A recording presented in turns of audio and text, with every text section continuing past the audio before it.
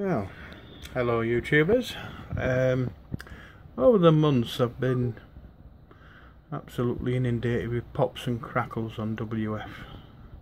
GB3WF, that's the auto repeater on top of the Chevron. And this is the input of WF, which also coincides with the pops and crackles I'm receiving. So the question is, what is it? It's so annoying. I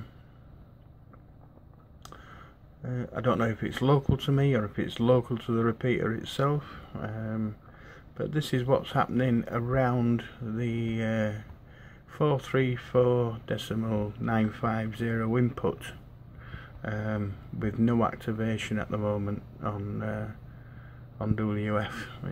It's clean and green, no problems at all. There seems to be something there that's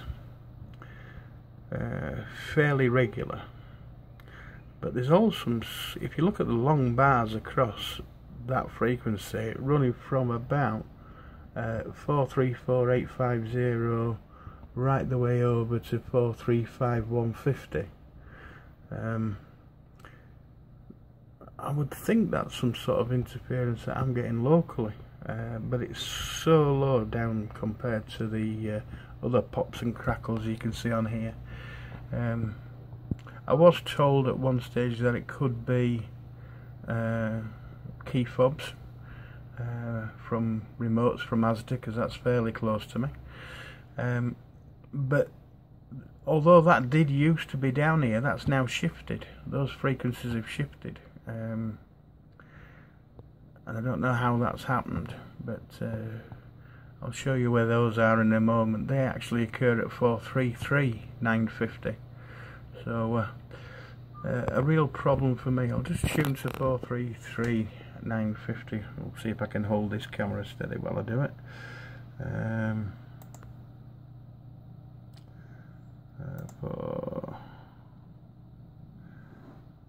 I might have to do it on the actual radio itself. This is the PANADAPTER output from my 847. Let's just wind it down, and I'll show you where those pops and sparkles are. These are the ones that we think may be from the key fobs at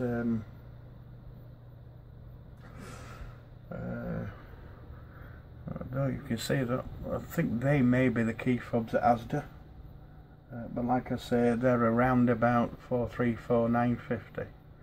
Sorry, 433.950, and not 434.950 where the input of WF is.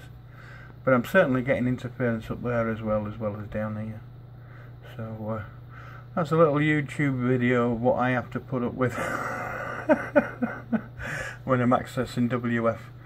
Hope it's been interesting. Bye bye for now from 2E0STZ.